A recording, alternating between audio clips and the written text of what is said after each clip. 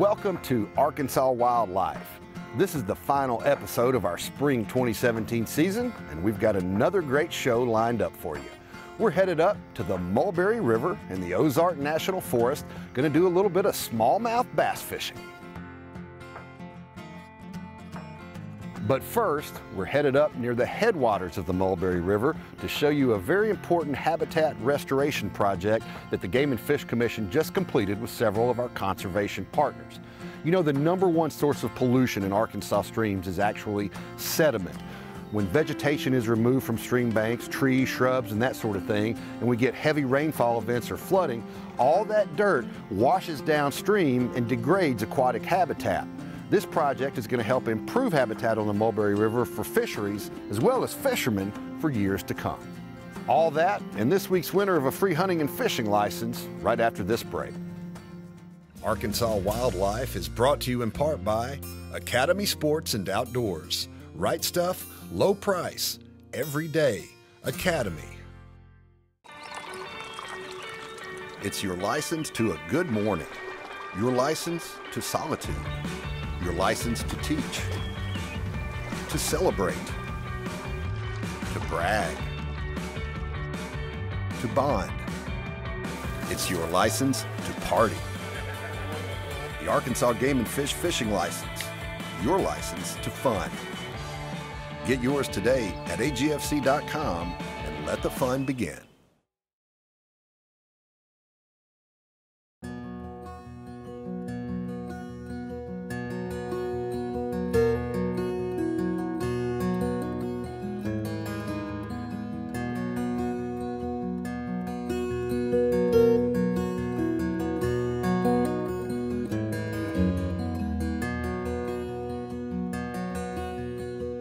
The natural state abounds with outdoor splendor, but perhaps nothing is more beautiful and tranquil than our state's Ozark mountain streams. One of the most scenic stretches is the Mulberry River in northwest Arkansas, a stream popular for its fishing and also as a destination for whitewater paddling. But when heavy rains come and the stream turns into a torrent, rising waters can cause damage to the land that borders the river. Kathy Brown was losing land rapidly on the banks of the Mulberry, causing extensive damage to the land where her family has lived for more than a century. My family came to Arkansas in the 1700s from a little town in Virginia. They came over here and settled in the mountains here. We've been here ever since. My great-great-uncle, Nathaniel Campbell, got the land from a land grant from Ulysses S. Grant, and we still have that grant. I have lost so much land, and I'm telling you, when you've got tons of dirt going down with trees in that dirt, it's a force to be reckoned with. The beauty of the creek isn't anymore, it's ugly. You know, people come here and have took many pictures through time. I leave my land open to the public. I don't care, because I think beautiful things should be enjoyed. If we want to keep our wild and scenic rivers looking wild and scenic, they need maintenance. A call from the U.S. Forest Service set the plans in motion, and the Arkansas Game and Fish Commission's stream team stepped in to help. The Forest Service came to me about 1.5 years ago and asked if the Game and Fish Stream Team program would help in the design of this project. Several years ago, the river channel used to be right over there where you see those young sycamores and river birches growing. Channel used to be up on that side, and over time, this bank has eroded and eroded and eroded, and Ms. Brown has lost 2 or 3 acres of pasture land here. The goal was not only to fix the erosion, but also to improve fish habitat. The Mulberry River is a favorite smallmouth stream, and what happens over time is the stream channel gets wider and shallower, so it increases your water temperature when you lose your riparian vegetation and when the stream gets wider and shallower. And so we want to improve the smallmouth fish habitat in this river, as well as darters and mussels and other aquatic species. Smallmouth in particular, they like clean, cool mountain streams, okay? So we want to keep this water clean, and by reducing sediment, you're going to keep the cloudiness out of the water and the dirt out of the water from smothering fish eggs. That's ultimately what happens, is this soil washes downstream and covers up the fish eggs and chokes them out, and certain fish are sight feeders, so they can't see through that cloudy water. So you need good, clean, clear water so they can find their prey to survive. The overall project is to reduce sediment, create a more diverse fish habitat, and help the landowners. The U.S. Forest Service is involved. It's a big community project. The next step was devising a plan that would solve these problems in the most cost-effective way possible. The original plan is to put rock veins that point upstream down through here, and there's going to be 6 of them. They're 60 feet long, and they come out a 30-degree angle from this bank line with a 10% slope. And that was the original plan, but with this additional erosion just since December 2015, we're going to have to build a longitudinal dike in here and kind of bring this back out another 30 or 40 feet, and then add in those rock veins.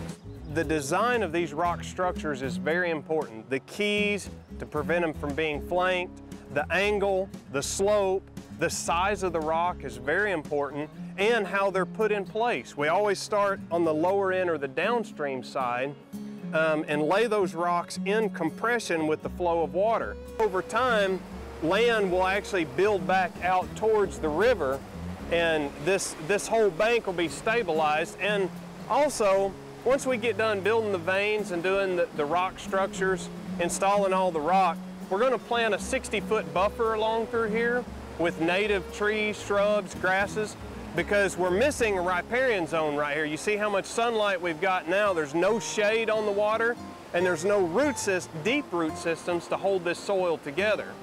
So we're going to do a 60-foot buffer here. We're going to help Ms. Brown with a barbed wire fence so the cattle can't graze this riparian area, and they can't walk up and down the banks and trample it and cause further erosion. It's complex in that you're dealing with nature. It's not like building a shopping center or a home where you can excavate and build a perfectly plumb, level concrete slab and go up with your walls and everything. You're dealing with a powerful force here that you have no control over.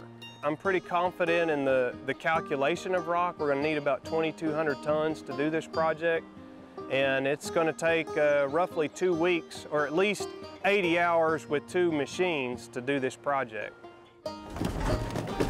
So, how will the plan come together? After the break, we'll jump ahead a couple of months as the restoration project gets underway.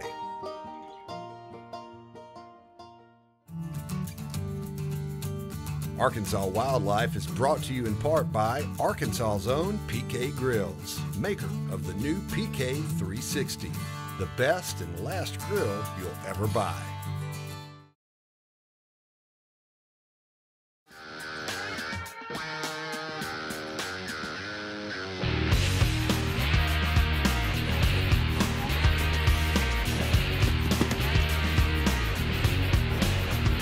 It's July of 2016, and construction on the Mulberry River Stream Bank Stabilization Project is now in full swing. You know, most people would think the simplest thing would be to just come in here and slope this bank on a 2-to-1 slope and riprap it from one end to the other. Well, number one, that looks ugly and engineered. And the rock veins steer the water back towards the center of the stream channel, and it creates slack water against the eroding bank. Veins only work where you have moving water. So 9-10 months out of the year, you've got a pretty good flow of water up against this bank, and so it's going to steer that water back towards the center of the channel, and you use less rocks in veins versus rip-wrapping the entire thing. So it's a more cost-effective method, and it does a better job overall. For this project to work, several agencies had to join forces and work as a team. This property is owned by Ms. Brown. It's private land. Forest Service surrounds it, so it benefits the Forest Service and the people of Arkansas. Game and Fish, I did the design on this, and then the U.S. Fish and Wildlife Service, through a SARP grant, which is the Southeast Aquatic Resource Partnership, they provided the majority of the funding for this project. And also, not only did they provide most of the funding, but they sent equipment operators from Mississippi and Alabama and rented the 4 machines that is installing the rock today. He gave us the coordinates. We looked it up on Google Earth. It didn't take us very long to figure out we wanted to be part of it. It's a very special project. We could tell just from Google Earth the amount of silt and sediments that they were losing off of this bank every year.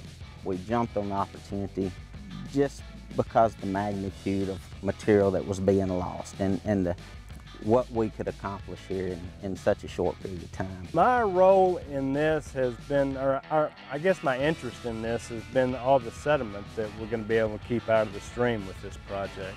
Fortifying the bank like we're doing is going to just keep the soil from eroding, keep that out of the stream as sediment that would otherwise move downstream. And we have Forest Service property just downstream of Ms. Brown's property here. So we want to keep all the sediment out. Not all of it, some sediment is natural, some erosion is natural, but this is an unnatural situation. It's just not healthy for the river. The crew went to great lengths to avoid unnecessary disturbance of the natural aesthetics on this section of the Mulberry River, blending the new boulders from another location with existing rocks in the stream bed. You can see, we know where the old stream channel was, and we've diverted the water through the old stream channel so we can work in a dry stream bed. We think in 2 years you won't hardly see these things. Nobody wants to come put this rock that's not native to this river system. We don't want to do it. It's just, in this case, our river rock wasn't large enough. It was round. We needed 3-4 foot diameter rocks that were jagged, that would really lock in together. So we had to bring in this rock. And there's somewhere around 2,500 tons of rock. It's a lot, but we've done a very good job on hiding it, mixing in river rock. Once the rock veins were complete, it was on to the next phase, improving the strength of the riverbank. In the fall, students from the nearby Ozark School planted native trees, shrubs, and grasses along the riverbank. As their root systems develop, they'll keep the stream bank in place, reducing the loss of sediment downstream during periods of flooding or high water.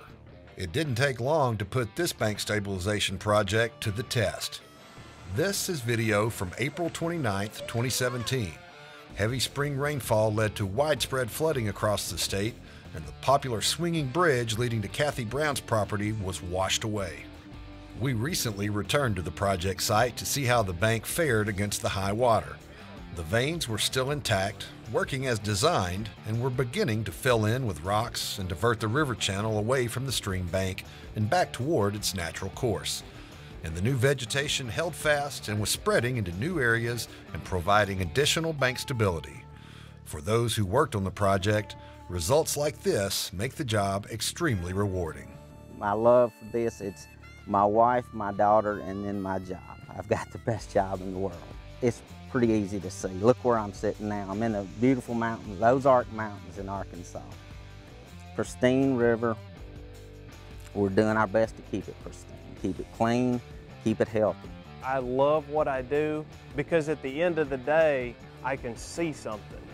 You know, I can see, okay, that we have improved the water quality, we have changed the landscape, and what you do here, you don't realize it, but it affects everybody downstream. And we all live downstream as somebody. Arkansas Wildlife is brought to you in part by Zimmerman Sports Center on South University in Little Rock. We're not asking you to wear it everywhere. Just please, wear a life jacket when you're on the water this summer.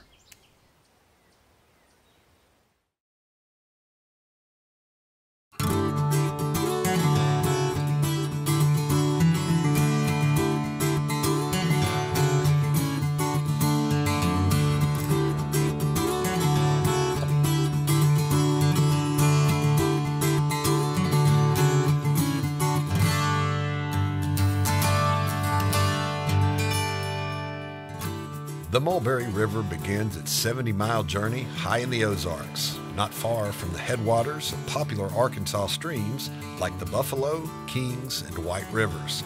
But the Mulberry has a character all its own.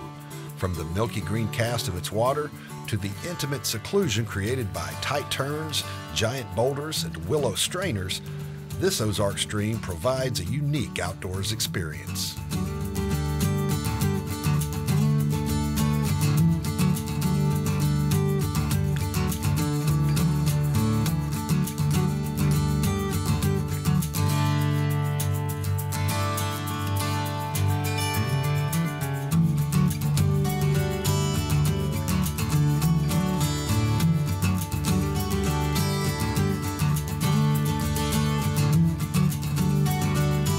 With a steep gradient and abundant rock gardens, the Mulberry is immensely popular among whitewater paddlers. But when the river slows down in warmer and drier times of year, it also provides excellent fishing for smallmouth bass and feisty sunfish. We paddled and fished a short stretch with game and fish biologist Matthew Irvin, one of the agency's Arkansas Stream Team coordinators and the person responsible for a major habitat restoration project just a few miles upstream.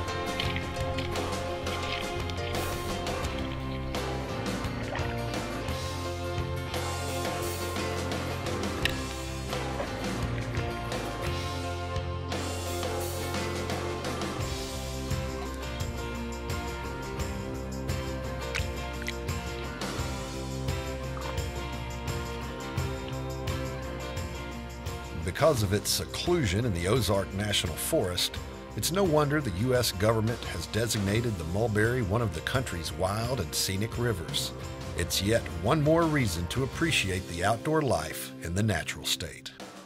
Hey, we want to thank you for tuning in to Arkansas Wildlife this spring. We'll be re-airing these 13 episodes throughout the summer, and then we'll be back in the fall with an all-new season of Arkansas Wildlife. We hope to see you then. Arkansas Wildlife presents the Watch and Win giveaway. During each episode of Arkansas Wildlife, we'll give away an Arkansas resident hunting and fishing license, a $35.50 value provided by Academy Sports and Outdoors. Visit the Arkansas Wildlife webpage at agfc.com/Arkansas Wildlife TV and click on the Watch and Win icon to enter. This week's winner is Michael Jones from Conway. Congratulations and thanks for watching.